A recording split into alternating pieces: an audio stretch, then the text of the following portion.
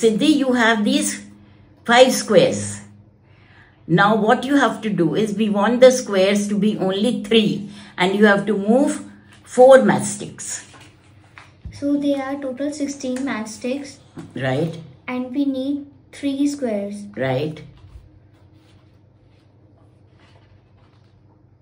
And you have to move 4 matchsticks.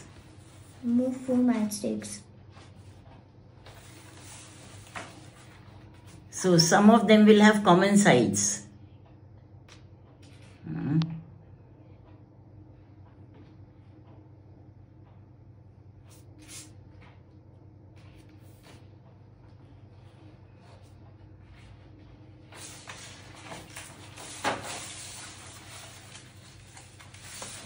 Good.